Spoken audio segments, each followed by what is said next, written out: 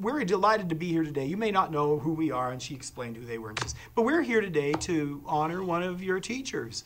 And I'm going, "Oh, that's nice. That's nice. I wonder who it is." We had no idea. And so she starts to talk. Oh, and then she says, "So, students, what do you think?" This also involves, there's a monetary award with this. "What do you think would be a nice amount of money to give one of these teachers for whatever they want?" And the kids would go, "Oh, $10,000, ha, ha, ha, ha, and oh, $15,000. No, this award is only $25,000. So anyway, she starts talking about this person and the character and all these little things she knows about this person. And I'm sitting there going, You started deducing, well, no, I imagine. but I'm deducing, but at the same time, I'm thinking everybody in here is doing the same thing. Everybody here thinks it's them. So I said, so just stop it. Just stop this nonsense and be ready to applaud whoever goes up there.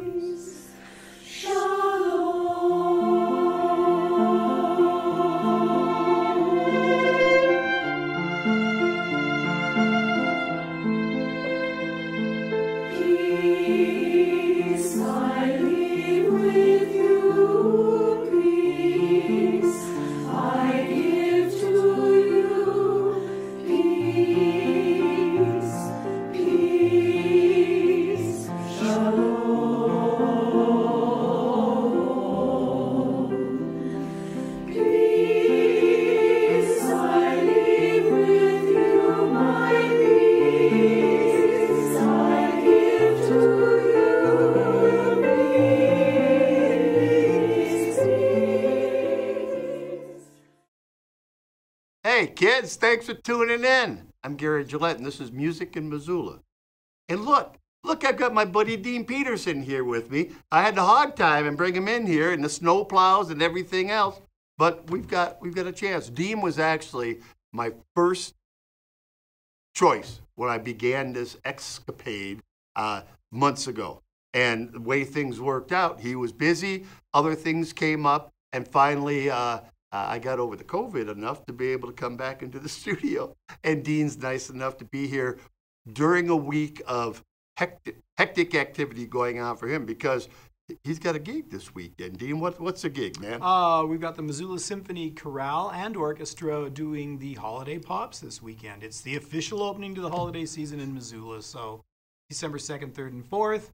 And I think it's a big deal. It's a 3-day run, it's right? 3 days, normally a 2-day run, but this is such a popular concert series of concerts that we run it 3 days. And yeah, we've been rehearsing a bunch, and dress rehearsal tonight, and then performances start tomorrow. And you do some things standalone and some things with the orchestra? The chorale usually sings at least 1 or 2 pieces a cappella, so you can just actually hear the chorale choir entirely. Instead of being covered up by all those dang... Well, they're pretty good about balance. They're working on balance quite a bit. They really are. And it's a constant battle because we think we're more important instrumentalists. And that the choral is, like background. And in fact, almost always it's the other way around. But it's also a challenging venue. It's a challenging stage because, when you stick a choir behind an orchestra, the orchestra is what's going to really take, the front. It's ahead of them. Sure. And so it's hard to compete.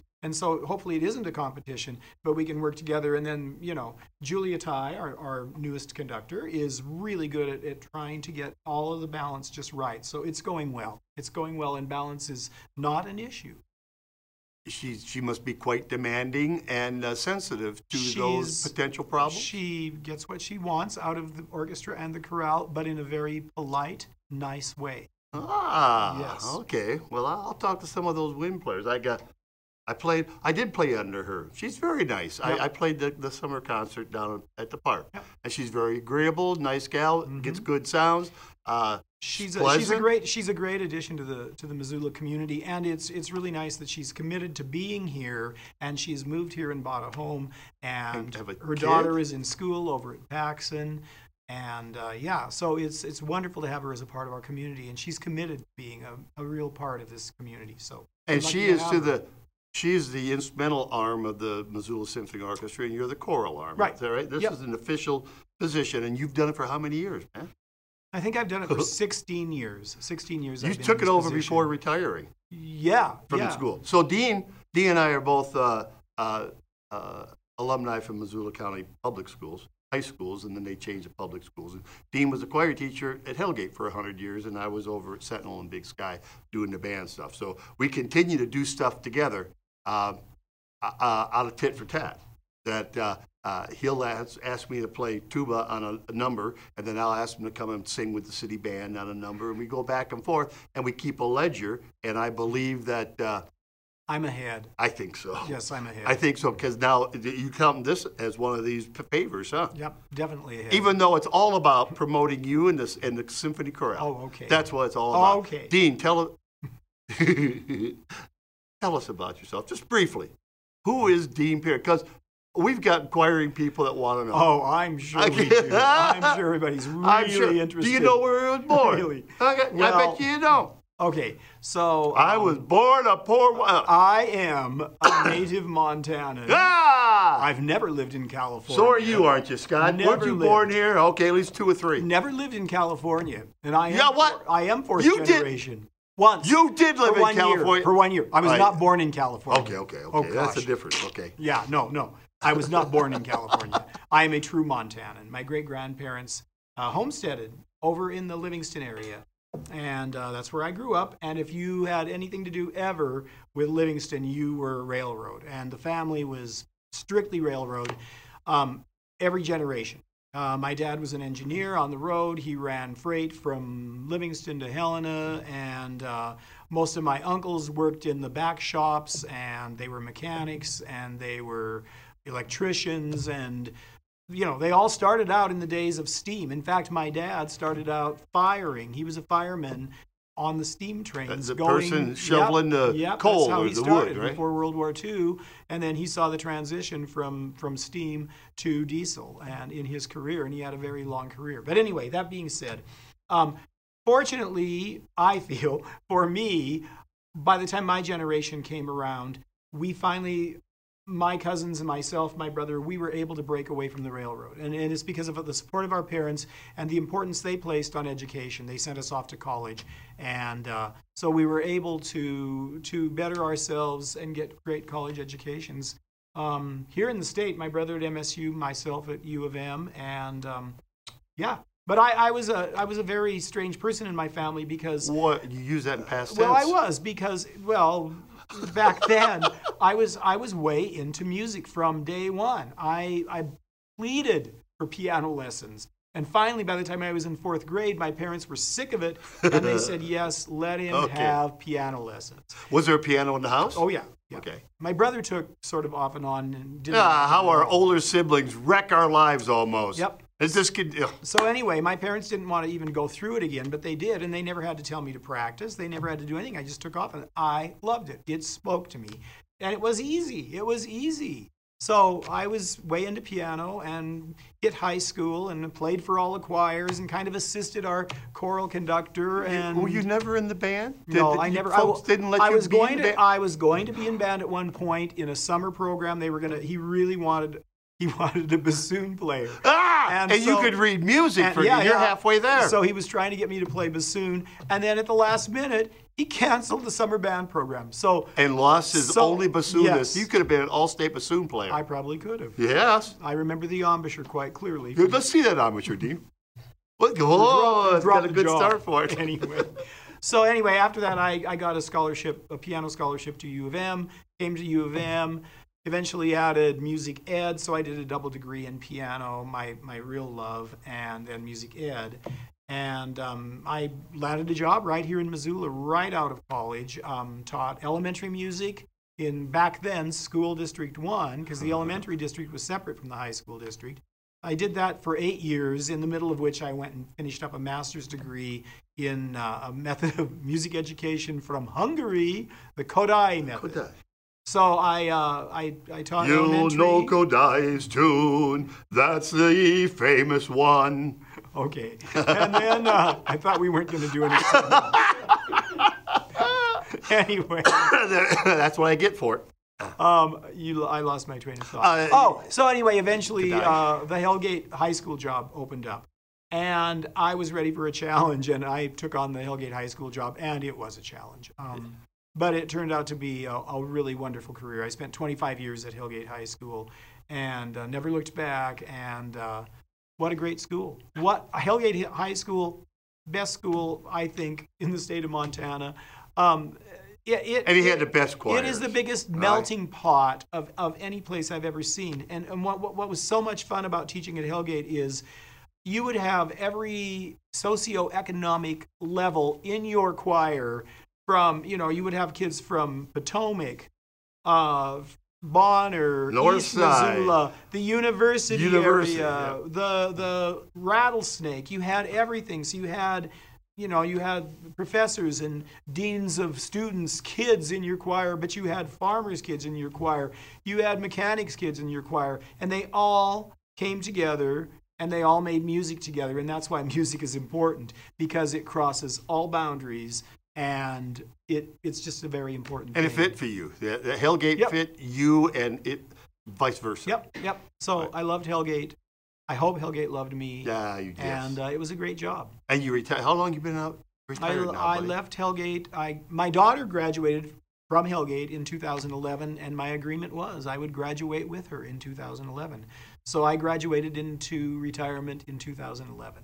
So it's been 10 years. Yeah, it's 11 years. It's so important for many of us to have our kids in our groups and be able to see them through. And I did a similar thing. Yep. Yeah, I had both of my children in my choirs and my Chevaliers, which was the ultimate group to be in. If you were in choir at Hillgate, you needed to be in the Chevaliers. So both of my kids sang with me all 4 of their high school years, and then my daughter and I graduated together. Oh, how sweet. I need to talk to Ellen and see if she wants to sing with the big band at New Year's Eve. Okay. Where was I? Oh, so now you do the Missoula Symphony Chorale, right? And you also do the Mendelssohn. Well, at least, I've been doing the Mendelssohn, but this is my last year for sure. In fact, I believe I'm only going to probably do one more rehearsal with them. They were gone for 2 years because of COVID. And we just started resuming rehearsals this year, and we're getting them back on their feet. But hopefully they're going to find a new conductor soon. Put the word out there if anybody's interested in conducting a choir in Missoula. The Mendelssohn Club. You sang in choir? Missoula Mendelssohn Club is looking for a conductor. And it's an all men's. It's an all men's group. Amateur. Yes, that's been around forever. 1945. Who's Don Carey had it, but didn't Musselman do it before him? Musselman had it a brief time. I believe George Lewis had it. A lot of the. It's almost as old as the city band. It's 1945. All the guys came back from World War II and were wanting to sing. And they formed a great group. And there were Mendelssohn clubs all over the United States at that time. So this is probably one of the last Mendelssohn clubs still existing. It is an international organization. I don't know that it's. Yeah, wait, maybe it is. I think there was some connection to England with it too. Okay. I think there's still Mendelssohn clubs maybe in England. I wouldn't quote me on that though. Okay. Yeah. Hey, what's your most what musical moment of importance comes first to your mind in your life that you've experienced? Well, there's been quite a few. Yeah, it's hard to knock it down.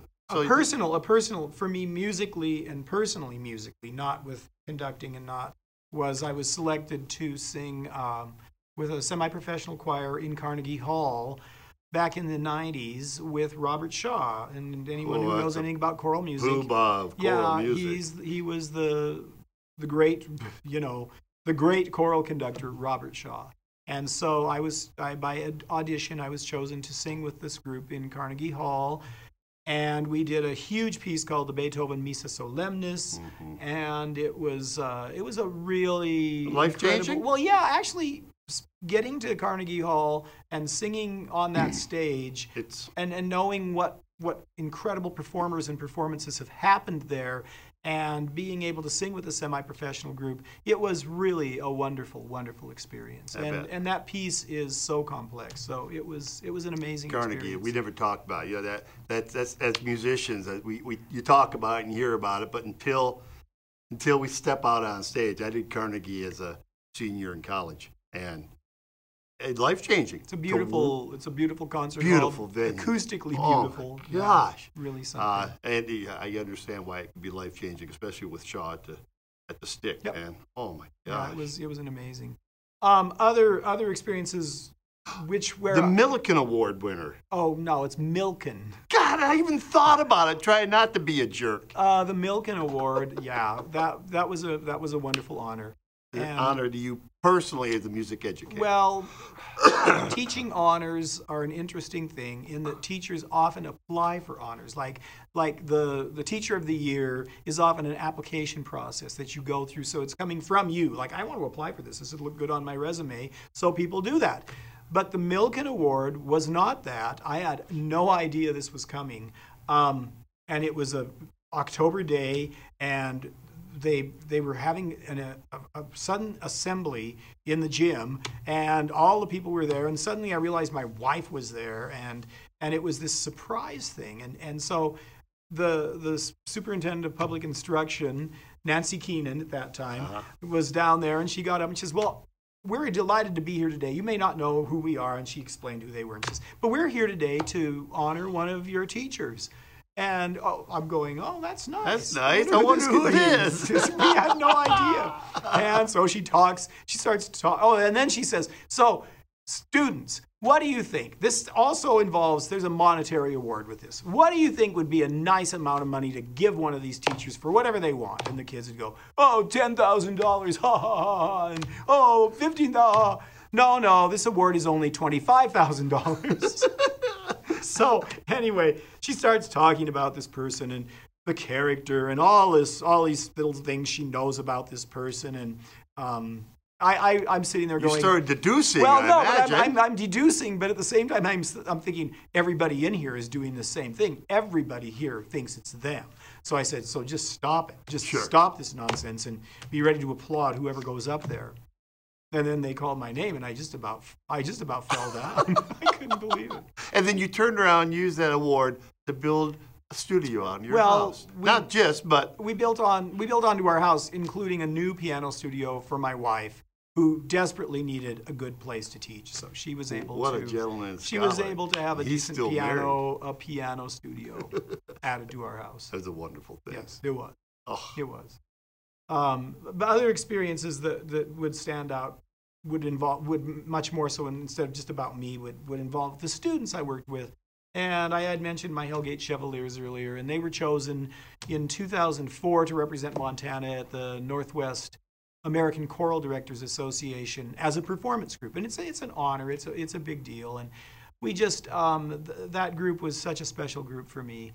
And they worked so hard, and they presented a really wonderful program, and I was really very proud of them, and really good to go through the process of actually standing on a stage other than just, here in Missoula, but in the whole Northwest, and you've got every choral conductor from Oregon and Washington and Idaho and Wyoming and Montana, and there's your kids singing for them, and they definitely did justice to my Hellgate school and to Missoula and Montana. So that was a wonderful experience. And one other great experience that had nothing to do with the music is I took a group of students through the United States State Department to China. And we did an exchange in China where we lived in China for 3 weeks with families and learned about their culture. And then we actually they came here for 3 weeks and lived with our families. So it was an exchange of students. I believe there were 9 students in our group, so we brought 9 in, and we 9 went over there, and it was a whole 6-week program that was really, really amazing. Again, we actually used music as our project. Even though these kids weren't all in music, they all could sing, and so we ended up doing a joint venture with our Chinese students, and we sang songs together. And again, the cultural boundaries just they disappear, and everybody unifies again through music. It's a great unifier. And speaking of non-musical things, guess what Dean's hobby and passion, what he does do when he's not doing music. Most of us losers just do one thing. I'm just a musician. But Dean does something else. I cross-country ski. And now, but more than that, all your climbing. You're an outdoorsman. Yeah. An outdoors person. You climb freaking mountains. Yeah. I don't know how much longer. But, we'll be driving somewhere, and he'll point out a peak, and he's been up there. He's planning on walking up there. I've gone on some walks with him, you know. And, hey, once we get past the meadow, I'm ready to turn back around and head to the lounge. But Dean is Well, so he's also quite a walker, packer, hiker. Yeah. Hopefully. Okay, he's Climber, whatever. Hey, you ought to come and hear him and the choir, and the orchestra will be there too. It'll be Friday, Saturday, and Sunday with the Missoula Symphony Orchestra and the chorale. Hey, Join us. anything you want Nope. to add, buddy? Nope. Thanks for shooting the video, and good luck editing this stuff, Scotty. This is Gary Gillett and Dean Peterson. This is Music in Missoula. Thanks. See you next time.